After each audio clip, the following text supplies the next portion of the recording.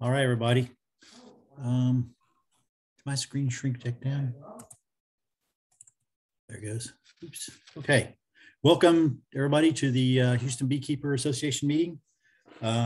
Sorry we're on Zoom tonight, but with the Harris County declaring a state of red danger for COVID, we thought they might close Bayland Community Center and we'd be stranded without a place to meet, and decided to be safer to just go ahead and meet via Zoom this month and then go back to in-person meetings next month with just a little bit of luck.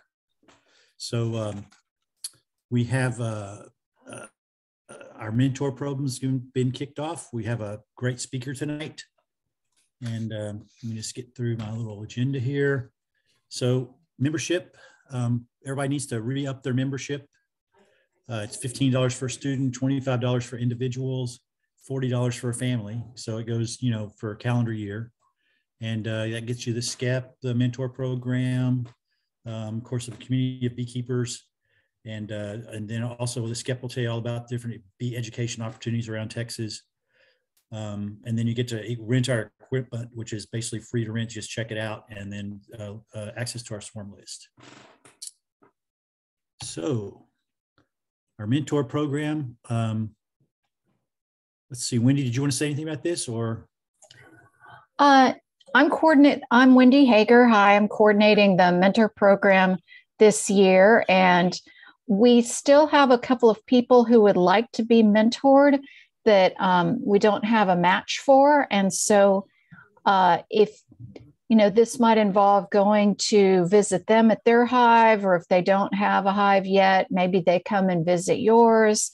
And people are looking for different levels of mentorship. Some people are just getting started. Some people have been keeping bees for a few years and just would like to see, tips and tricks, what they might be able to improve. So please reach out to me. I need to remember what the email is. I'll put the email in the chat. Oh, there you go. So in the chat is a link if you want to sign up either as a mentor or a mentee.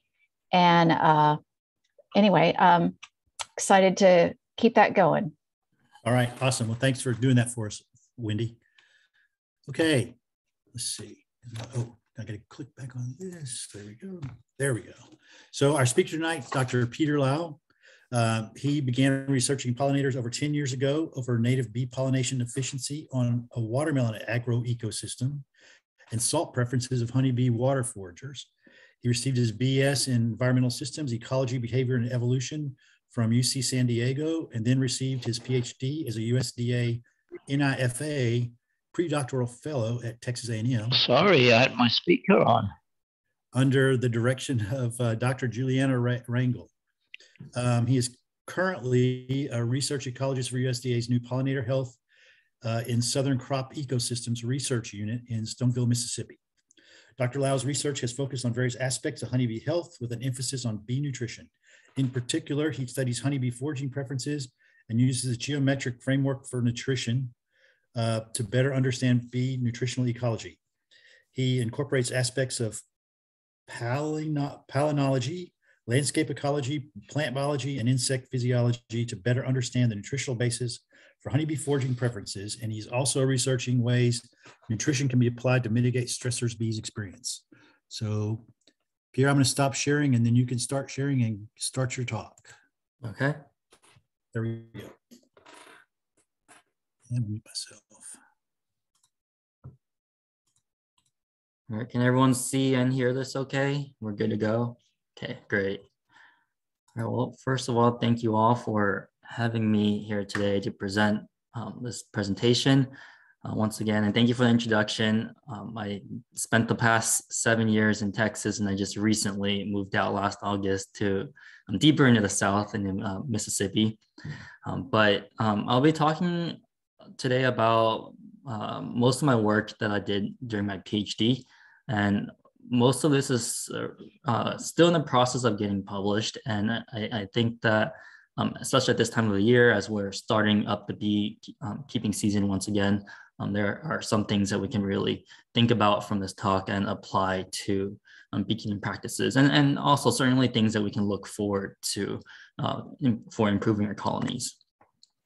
So for some of the newer beekeepers here, I just have a little bit of introduction, but this is an image depicting a lot of the different factors that affect honeybee health.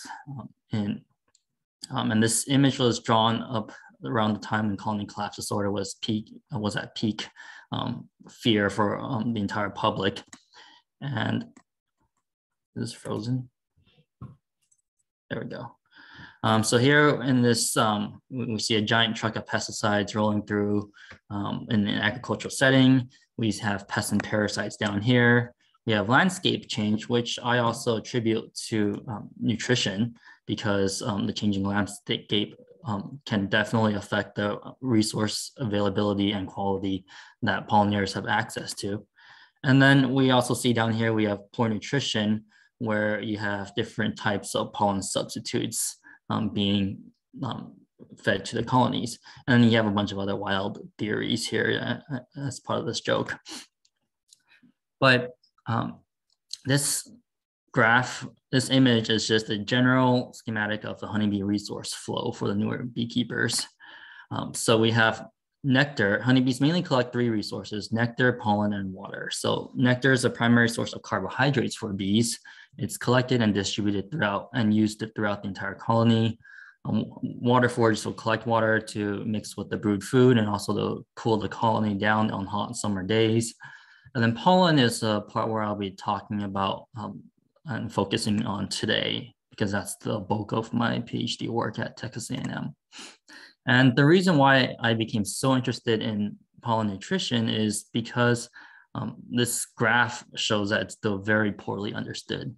So if some of you may have heard of Dr. Jamie Ellis out in University of Florida. He was one of the ones to start the Master Beekeeper program, which continued to branch out to different parts of the country.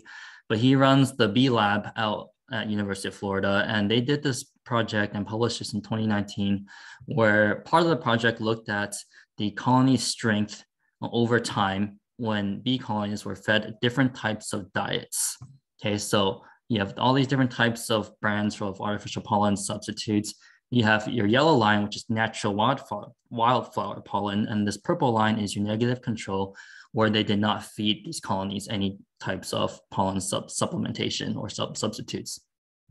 And it's very clear what we're seeing here. Bees that were fed wildflower pollen, natural pollen, outperformed all of the colonies that were fed other resources, including the negative control. And we see that the colonies given artificial diets didn't really perform any better than the bees that weren't giving anything. So as Jerry Wright said in her review paper, the nutritional basis of pollen supplements is poorly understood, and a more rational approach based on honeybee ecology and physiology is needed. So pollen is the main source of protein and lipids for honeybees, and it's something that's essential for bees in order to develop their mandibular gland or hypopharyngeal glands for making the brood food for developing workers. And really, at the end of the day, colony growth and survival will depend on the income of pollen that they're able to collect and bring in, because that's the main source of proteins and lipids and other nutrients. So when I first came to Texas A&M in 2014, my first objective was to work with Dr. Von Bryant, who fortunately passed away a couple of years ago now. But he was a palynologist who identified who used palynology and identified pollen types in your honey to tell you what honeys your bees are collecting from, what plants your bees are collecting their honeys from. But I worked with them to identify the main flora resources that provided urban and suburban honeybees at a national scale over the course of an entire year. And this is a giant collaborative project with Michigan State, University of Florida, Bayer Crop Sciences, and Ardeo Consulting. And we collected our pollen samples from these several sites. We also have a publication coming up in the upcoming couple of months or so on the pesticide residues that were associated with those pollen samples as well too. But for the sake of this talk, I'm not really going to go into that in detail. But they sent me all the pollen samples from all over the country in these urban environments. And I used palynological tools to process these pollen samples and analyze them. So this is a little work setup here where we process the pollen so that we can see the visible morphological characteristics that we would use to identify the pollen grains to the lowest taxonomic level possible. So it's almost like playing CSI or forensics in a way where you can trace back the pollen to the plant that the bees visited, because each plant will produce a very unique pollen type that's specific to what the species of the plant is. So here are a few images on what some of these pollen types may look like. Magnolia trees are all over the suburban urban area. So this larger pollen grain here is magnolia. We have willow, and the smaller grain here is willow. This is crepe myrtle, which you see all over the late spring and summertime. And this grain on the corner is sweet clover. There's a few more grains here. This is wild rose. Here's oak pollen. Here's lilac pollen, sumac pollen, your daisies and weeds pollen, and sweet gum pollen, just to highlight some of the diversity and what they look like.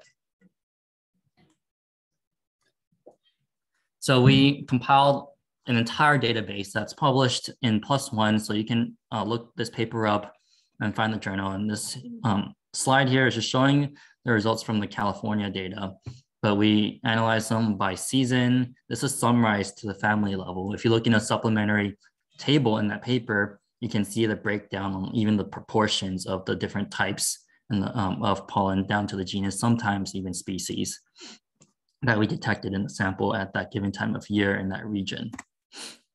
And for Texas, we analyzed it in Austin, and I know y'all are in Houston area, but if you have not heard of the Bee Forage regions page, this is on the NASA.gov page, so I can actually show you. I have this pulled up already. So if you go to this website, honeybee, look up NASA honeybee nets, honeybee forage regions, and you should be able to pull up this website. And so a little bit old, but a lot of it's still very relevant, and it's broken down by regions. It's interactive as well too. So Houston will be here, and when you click it, it has some of the main honeybee forage taxa for this region of Texas. So it has the family, the Latin name, common name, the plant type, even the month that it's usually in bloom and when it usually ends, and whether or not it's a significant resource for honeybees here. Another resource that is really neat that you can definitely check out and play around is called Beescape. So Beescape was developed by Pennsylvania State University in collaboration with the USDA and other institutions. And you can enter in an address. So in this case, I entered in the address where I think the Houston Area Beekeepers Association usually meets. And it will take you to this area, and you can analyze the resource abundance at the 3-kilometer range or 5-kilometer range of the specific address in the different times of the year. And it also has data on the insecticide loads that your bees may be exposed to, and even the availability of nesting sites for native or wild pollinators. So you can play around with this if you're looking for a place to put new colonies or an apiary on. You can enter in that website, and you can actually get some really cool and neat data and information on whether or not it's a good size resource-wise and low insecticide-wise. So just to summarize some of that first part of that study, spring definitely had the highest pollen taxa diversity at each region, which was very expected. And then trees and shrubs are actually a very important pollen resource for bees in the late winter, early spring. So in about a month or so, you're going to see all these shrubs and rose trees that start blooming. And this is actually a really important resource for honeybee colonies when they're building up and ramping up their colonies for later on in the spring, when there are a lot more of the herbs and herbaceous plants that are blooming. And then in the summertime, we actually found very low taxonomic diversity. And we kind of one idea for the possible reason why is because there at least in Texas and even other regions, it gets so hot, especially mid-August, that nothing's really blooming out there. There are only a few resources available for bees to collect from, so that's what they may be limited to. So after my project, after I presented it to a bunch of beekeepers, well, a lot of questions I got was is whether or not there was a nutritional basis for pollen foraging. Do they have preferences for the types of pollen or plants that they are collecting out there? So in order to answer this question, we use the geometric framework for nutrition. And it sounds a lot more complicated than it really is. But it's a state space modeling approach to explore how animals solve the problem of balancing multiple and changing nutrients in a variable environment. So basically how this works is you have a graph where on the x-axis you have a nutrient, in this case protein eaten, and on the y-axis you have amount of carbohydrates eaten. And this is an organism right here. And this is the nutrient space. So you have one diet here that's high protein and low carbohydrates, and another diet here that's high carbohydrates and low proteins.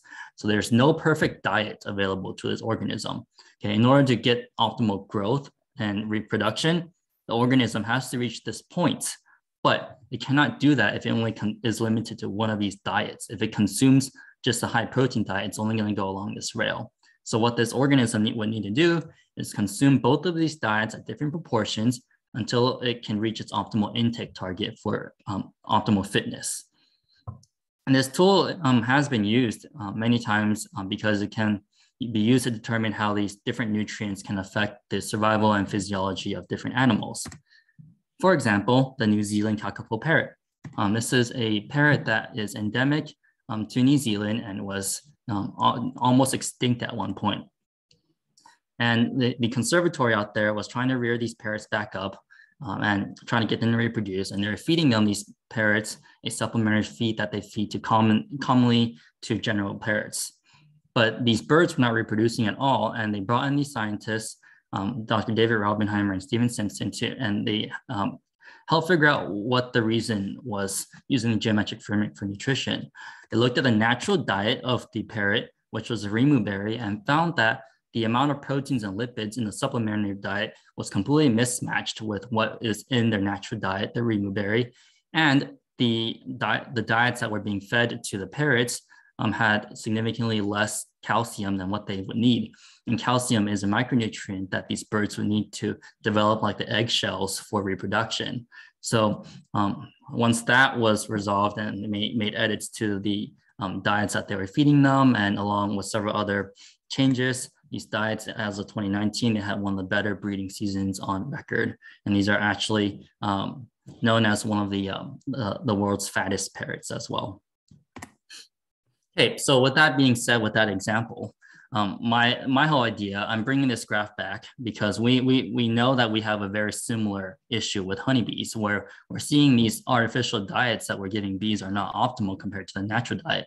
So my whole idea was to take that model and apply this to honeybees and see if we can do it something similar with them. So the objective here now is to use a geometric framework to test the extent honeybees prioritize protein and lipid intake. And we focus on these two nutrients because these are two macronutrients that honeybees primarily collect pollen for, whereas nectar is where they would get their main sources of carbohydrates. Okay, so we had to develop a diet where we can control the amount of proteins and lipids in there. So we had a source of protein, lipids, we added some carbohydrates, and we kept that standardized throughout all our diets. And a few other ingredients I'm not going to get into detail about, but we came up with different diets ranging in protein and lipid ratio. So that's the percent protein relative to the percent lipid. So those are your two numbers there. Okay, and then we did these cage experiments with one-day-old bees, so we know that so that we can control their ages, so we can make sure that we are doing these experiments on nurse bees, which are the group that will primarily be eating proteinaceous foods.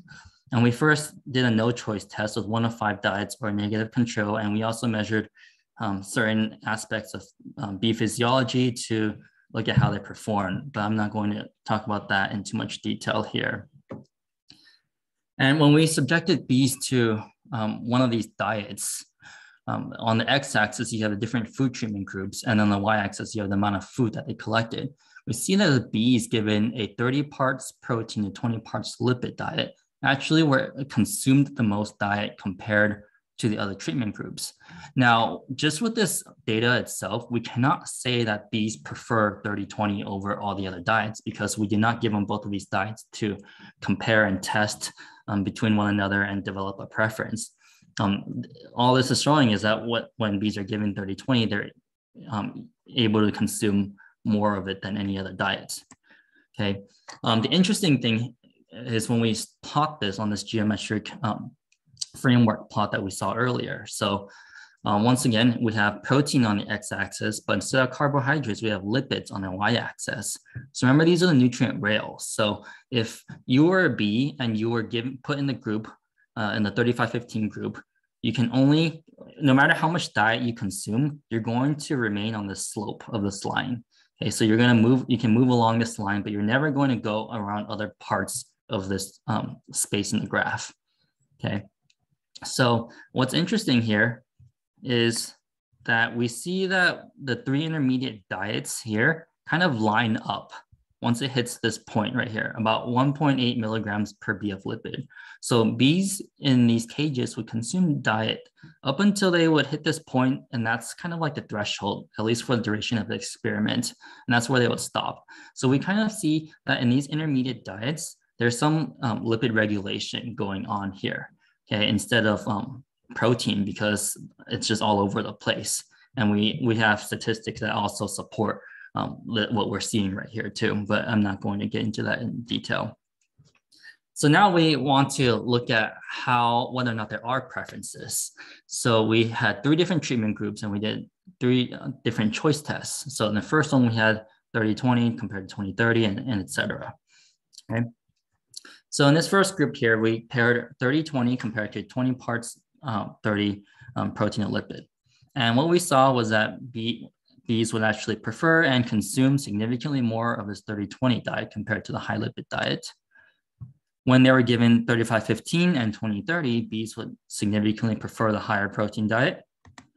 But when we gave them 35-15 compared to 25-25, there was actually no preference in how much they consumed. So they consumed them at a relatively equal amount. It was not statistically significant. Okay, so now I'm going to move this graph over to this corner and assign each one with a symbol. Okay, so that way we can kind of keep track. I know this is a lot of information right here, so I'm going to walk you through this and hopefully we can keep track of everything that's going on using these symbols. So once again, this is our same geometric framework by coordinate plot where we have protein and lipids. Okay, so let's start off with this triangle group, 35-15 and 25-25. Okay, so we're looking at this line here. So the bees were given this diet and this diet. Okay, the bees consumed both of these diet at a relatively equal proportion until it hit this point right here. Okay, on the circle group where they were given 35-15 and 20-30 right here, the 2 extremes, the high protein and high lipid diet, the bees consumed significantly more of the 35 protein diet than the 20-30. But once again, they also landed right along this point in the circle right here. So just want to note this, it's on the same exact slope as the 30-20. So neither of these groups were given 30-20 diets, but they consumed them at different proportions so that landed along this 30-20 line. So that's really, really cool. So in a perfect world, when the bees were given 30-20 diet, they shouldn't be touching the 20-30 diet at all, right? But that was not necessarily the case. So in a perfect world, it will also line up right along this line, but it's actually natural. And this is pretty common for bees to actually experience both diets when something is there and available. Some bees will consume that, but they will still proportionally consume the preferred diet significantly more compared to the other diet that is not optimal. So because they consumed a little bit of this 20-30 diet, it shifted slightly over to the left where it became a little bit more lipid biased. But the overall, when you average everything, the protein to lipid intake target ratio was about 1.4 to 1 protein to lipids. which is very close to 30-20, which is 1.5 to 1. So this is a number I want you to remember for later on in the presentation. Okay, now this graph, I'm bringing this back. This is that no choice test. Remember, in that no choice test, when they're only given one diet, they were able to consume the most diet when they were given a 30-20. And so basically what that possibly means is when they're given the optimal diet, they don't have to regulate, they can just freely eat this diet without needing to overconsume maybe protein or lipids in order to reach an optimal point. So now we wanted to take this out to the field and see if our results that we see in the lab is reflected, and we can replicate that out in the field with a full colony, and also we use nucleus colonies in this case, so we had a little bit more control, and with natural pollen. So we had two pollen types that we obtained. One was brassica and the other one was rose. And we fully analyzed the nutritional content of these two pollen types. And what we found was that the protein to lipid ratio of these two pollen types are actually very similar. So one was about 1.2 to 1 and the other was 1.1 to 1. But the interesting thing is, overall, brassica had a higher concentration of total proteins and lipids compared to rosa, where it only had 38% versus 53%. Okay, so we have several hypotheses here. So either, since the two have a very similar protein lipid ratio, the bee colonies can either collect an relatively equal proportion of the two pollen types because it's a perfect ratio or it's a similar ratio, or two, the bees would collect more rose pollen compared to bees that are given brassica pollen because it's a lower overall concentration of nutrients. So they would have to compensate by collecting more of the rose pollen compared to brassica pollen. Okay, so we set up these experiments in caged nucleus colonies.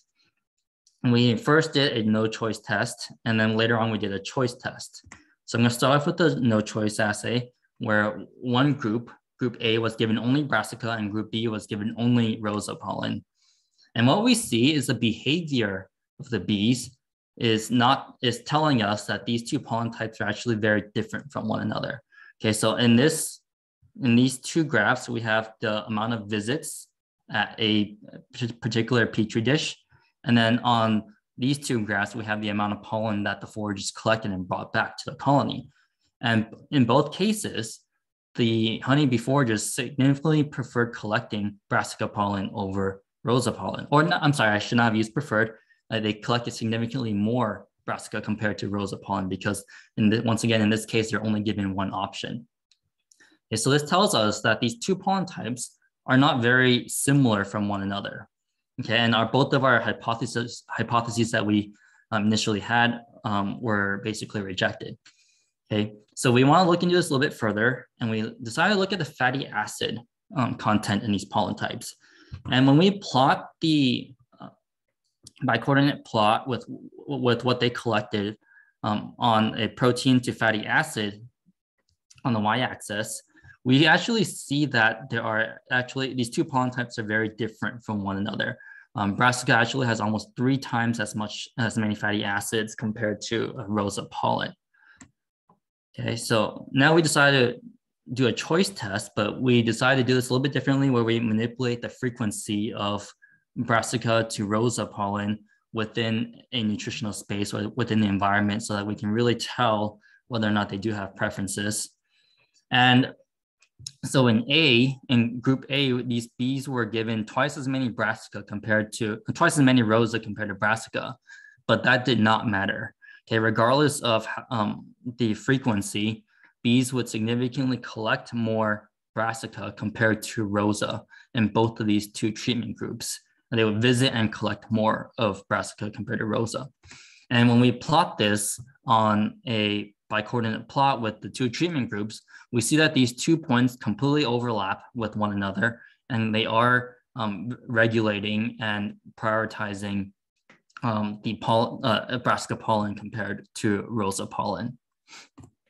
Okay, so we looked into this a little bit more further, and we looked at the fatty acid distributions between these two pollen types. And what we saw was that brassica pollen, not only did it have about 3 times as many fatty acids compared to rosa pollen, but it's higher in palmitic acid, oleic acid, and linolenic acid, whereas rosa pollen was significantly higher in linoleic acid. So if you're not familiar with these terms, linoleic acid is omega-6 fatty acids, and linolenic acid is omega-3 fatty acids. And we hear about these 2 fatty acids in human nutrition as well. Omega-3 fatty acids commonly found in fish dietary supplements like salmon oil, fish oil. It's also found in egg yolks as well. And it's known to improve cognitive performance and learning and memory in humans. And this is actually the same as honeybees as well too. There have been studies that have shown that bees that were subjected to eucalyptus pollen, which are very high in omega-6 fatty acids compared to omega-3 fatty acids, actually showed impaired learning and memory. So this omega-3 and omega-6 fatty acid balance is also very important for honeybees, and brassica actually has 55 times more of this ratio. So just to summarize some of these findings before I move on. So we see that nurse bees regulate the protein lipid intake, but they prioritize lipid regulation when in our no choice tests. And then and in our cage experiments, and then in our field experiments, we see that the fatty acid profile, not the bulk lipid content, best explain the differences in behavior and foraging preferences for the different pollen types. And to think about and bring everything back to how this applies to the industry and how this might apply to you as a beekeeper, we see the mismatch and the performance in different colonies fed different pollen types and substitutes. And we see that the natural wildflower pollen outperforms everything else. Why might that be? So we saw that our ratio was approximately 1.4 protein to lipid ratio. That's what bees regulated in the cage experiments. But when we look at and that percentage, how that translates percentage-wise is about 30% protein and 20% lipid. And when we look at what's available in industry, everything is being advertised as high protein diets. Nutrition, a lot of the current nutritional practices for honeybees is to emphasize protein, high protein for growth and development, which makes sense because protein is what we need to develop tissues and build muscles, etc. But at a certain point, too much protein can actually be fatal to animals. So there have been studies in ants and even honeybees. I think the study was done in South Africa. I don't recall exactly off the top of my head, but there are examples in many different systems where over-consuming protein can actually be toxic to animals and actually induce higher mortality to them. And in our case here, in a lot of the protein substitutes that you can purchase in the industry, everything's advertised as high protein. You see protein values of up to maybe 50% protein and only 3.8% fat here. So we see a huge mismatch of the amount of protein and lipids compared to what's available in the industry. So going beyond that, that's already something that we can definitely apply in practice, at least in terms of developing diets for the future. But we want to go beyond that, and we wanted to ask whether or not nutrition can actually be applied to honeybees and improve their tolerance to stressors. For example, pathogens such as the deformed virus and Nosema, and maybe even pesticides too. So, I mean, for us as humans, if we are healthy individuals, chances are that we're going to have a higher immunity and tolerance from getting sick, right? So and there are a few examples of this in honeybees as well too. So these 2 studies looked at how diverse pollen diets can actually increase honeybee immunocompetence and susceptibility to diseases. In this case, they used Nosema as an example. And then pollen that's high in fatty acids can even play a role in inhibiting different bacterial pathogens in colonies. And in a different system, fire ants that were infected with viruses actually were able to alter their diets and adjust that based on, in order to improve their tolerance when they were infected with a fire ant specific virus. So we wanted to see if we can use this idea and apply this for honeybees. And there are actually a couple of studies that have been able to show some evidence where pollen nutrition and bee nutrition can actually help bees improve their tolerance to pesticide exposure. In this case, this is for dietary nicotine, which is within the same class as neonicotinoids. And Michaela was a former student in the Rangel lab. And I don't remember what exact pesticides she used, but she found that the lipid fraction of the pollen can actually improve bee resilience to those pesticides that she tested on them too. So we actually did this experiment over the past couple of years or so on the deformed wing virus and Nosema ceranae. And I'm not going to go into this experiment in too much detail because Alex, this is in collaboration with Alex Payne, who is still currently a Ph.D. student at Texas A&M University. She's actually defending her dissertation in about a month and a half or two.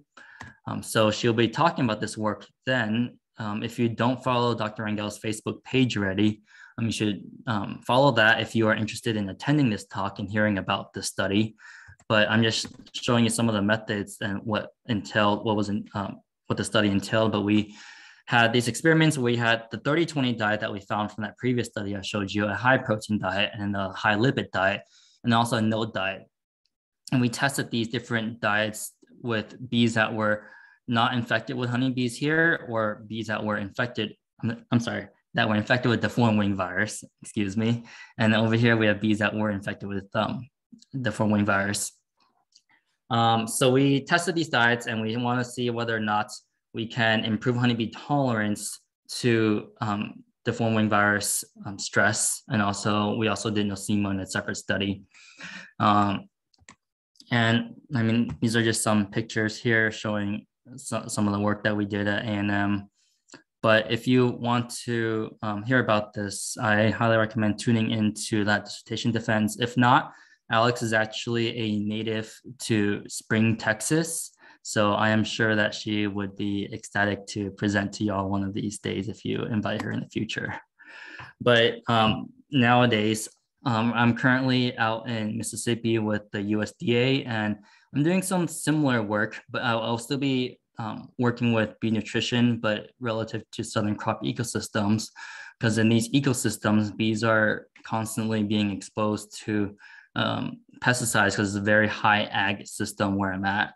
I'm out in the Mississippi Delta where we have lots of soybeans and cotton, and we're trying to find ways to improve honeybee tolerance to these pesticides. And I'm there to look at how nutrition can be used to that. So I'm going to continue this work and expand on some of the work that I showed in those two studies where bee nutrition can possibly be used to improve bee tolerance to pesticide exposure. And that's a picture of the current lab that I'm starting up. We just hired a lab technician to work there, and we are trying to expand and get things going for this upcoming season, which is right around the corner. But for the work that I presented here, these are all the acknowledgements that I need to give all the committee members, my PI, and the different funding sources that played a role in this project. So, sorry, she changed the email. Yeah, to update this. So yeah, with that, I can take questions. If you think of one later, you can also email me a question later on too. Well, I'm taking a look at the chat now to see what I missed.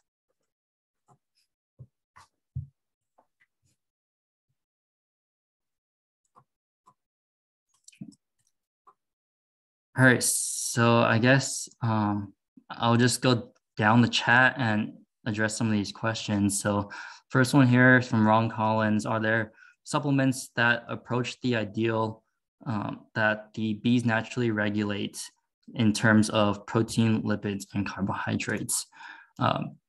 This is something that we are still actively working on. So this work that I just presented, it's still in the process of publication. So everything's done. We're just in that publication process right now. So besides this presentation and other places I've presented this work at, a lot of this work is not even out yet. So to directly answer this, I can't give you like a specific supplement that is best. That's not what I studied. If you, and the data that I presented will not give you like an ideal diet, because there's so much variation in terms of what's in them. It's not just proteins and lipids that we're looking at. There are also so many different micronutrients and phenols and different phytochemicals, for example, that one diet may have that another one does not. Fortunately, a lot of these diets are proprietary, and the information of what it's made up of is not available. So it's really hard for me to say one. But the closest thing I can give you is to refer back to that graph or that chart that is in Dr. Jamie Ellis's study. That's something that you can compare and make a decision on based on that data. But if, as a beekeeper, if you have multiple colonies, if you do have like a very strong colony that does collect extra pollen, you can trap them and make pollen patties and move them around different colonies that might need them more than others. The next question from Nicole: how do we as urban beekeepers visually identify the pollen by the color and time of year on their corbicula? Is there a good guide for amateur palynologists without a microscope? Yeah, so unfortunately, this is something that's incredibly difficult. Dr. Bryant himself, who was the world expert, he says it took him 20 years for him to even be remotely good at what he does. I've worked with them for about 6 or 7 years. 4 of them were pretty heavy. I worked on them pretty heavily, but even then, there are limitations to what I can identify as well. And unfortunately, in terms of doing physical morphological identification, it gets pretty technical, because you have to process the pollen using very strong acids that you probably can't get a hold of outside of a lab setting. And it's also dangerous to process them because the acids are very reactive to water, and exposure to them in an improper way will actually cause it to pop and explode in the fume hood. So it's not really safe to do so. There is a beekeeper out in I don't remember his name exactly, but there is a beekeeper out in the Louisiana Beekeepers Association who meticulously went and collected pollen from plants themselves. He stained the pollen grains and imaged them under a microscope and created a book about that. And Louisiana is pretty close. So I don't recall off the top of my head what his name was, but he does have a book with a bunch of different pollen grains that he basically a pollen atlas of that area where he collected and made. So if you are interested in doing something similar, I would maybe reach out to the LBA and ask about him. Okay, so Javier asked, what is the impact of pesticides on backyard beekeeping? Any advantages to the ever-changing hybrid plants, less pollen? Okay, so I'll answer this first question first before getting to the second one. But in the study that we actually have that's currently in review and that will be out within the next couple months or so, we actually found that in urban areas, at least in Austin, the bees actually did not collect much, were not exposed to much pesticides compared to the other regions. So compared to Northern California region where the pollen was collected, that region had more imidacloprid in some of the pollen samples there. But at least in Texas, a lot of the pesticides detected were very, very low, negligible, and even below the level of detection of the machines that were being used. So as far as that specific area in Austin, I don't think there's too much to be concerned of. But the reason why we did that was because, I mean, anyone can buy herbicides or pesticides over the counter in like Home Depot or Walmart and spray in the backyard, for example, or the city might spray for mosquitoes. I mean, it really varies from location to location situation, but for the most part, at least in Austin, Texas, we did not see any reason to be really concerned, at least for urban beekeepers. Any advantages to the ever-changing hybrid plants? Less pollen.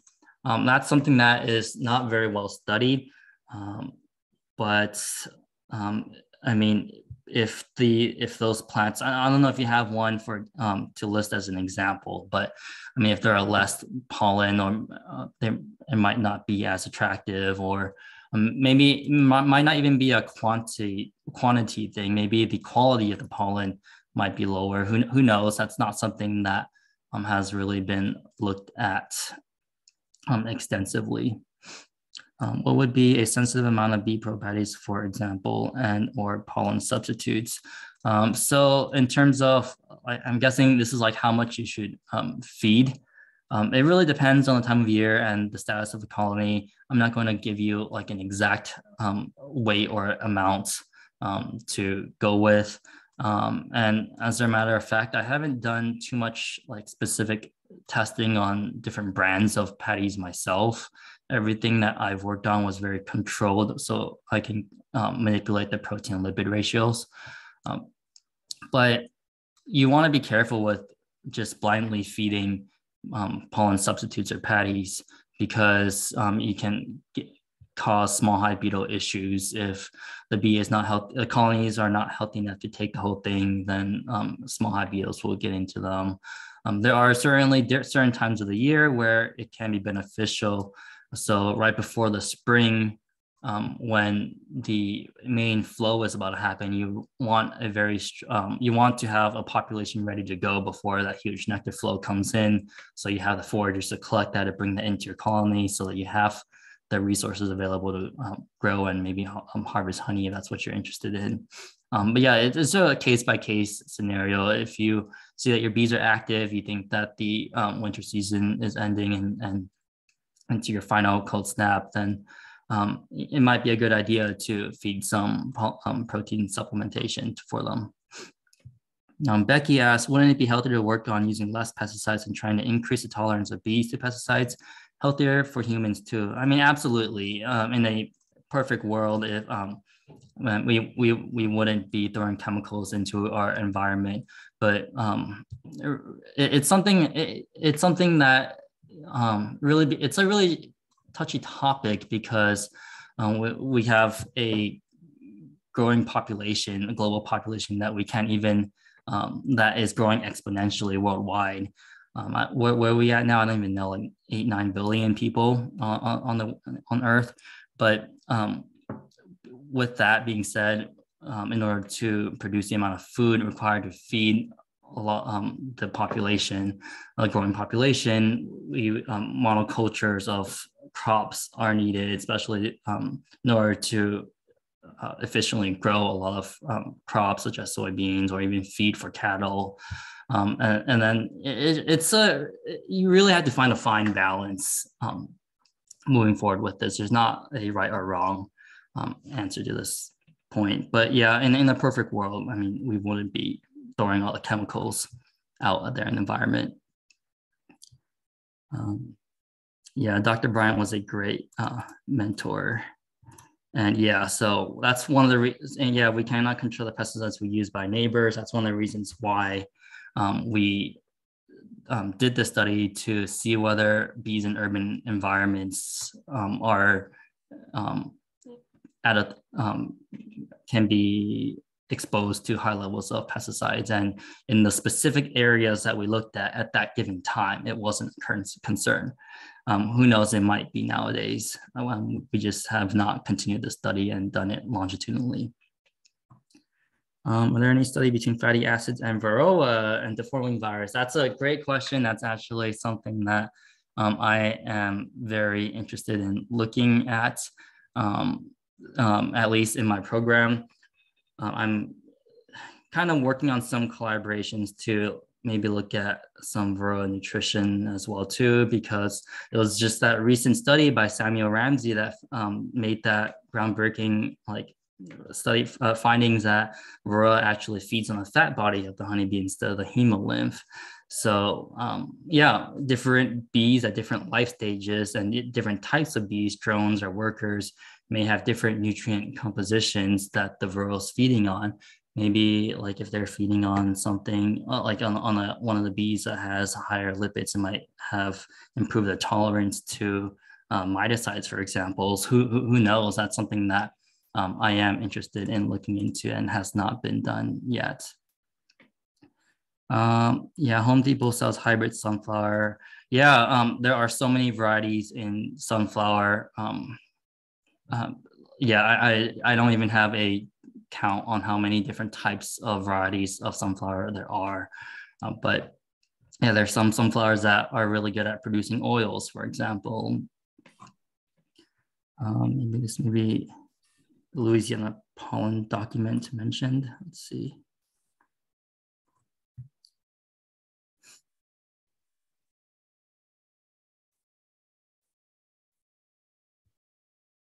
Oh yeah, this is one of the this paper that Wendy posted.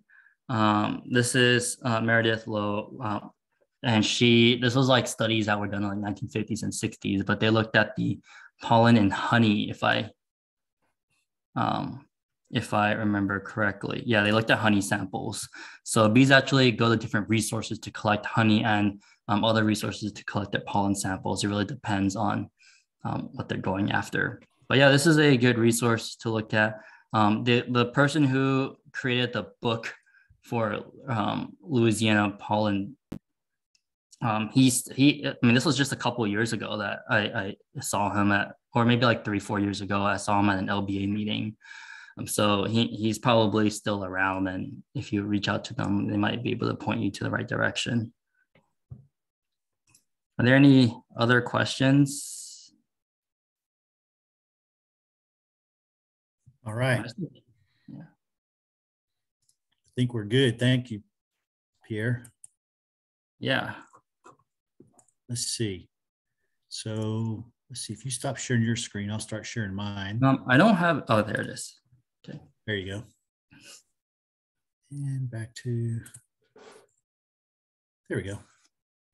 All right. So we did the questions already. And now it is Pierre, that was a great talk. I'm glad we recorded it because I'm gonna have to go back and watch it 3 or 4 more times to figure out everything what you said. But yeah, I try to keep the science in there and try my best to explain it, because I do think I don't want to just give like a statement without the supporting data and not back it up. So I hope that it went through and things made sense with the geometric framework and all that. And if not, you can refer to the summary points at the end of each section. Yeah, awesome. Yeah. All right, so Mike, we're going to turn over to Mike, our vice president, and the magic random number generator for the door prizes. All right. Hey, thanks again, Pierre, for coming. That was a really good talk. I was very learned a lot already. I'll learn more the second time I watch it. So for the door prizes this week, I got 2 of them. They're gift certificates to Miller Bee Supply. I heard they have really good woodenware. So if you use this on woodenware, you have to let me know how it turns out. So the winners are James Burrow and Kelsey White Bay. If y'all want to, I guess what's the best way to do this? Just if you can just direct message me your address, I'll get them in the mail tomorrow. All right, fantastic. Thank you. All right. Well, I want to thank everybody for coming today, to joining in, listen to Dr. Lau's speech. And our next meeting is going to be the 15th of February, and we will be back at Bayland Community Center. So we have that reserved for the rest of the year. So we'll be there Tuesday, February 15th. Hope to see you all then. Thank you. Bye.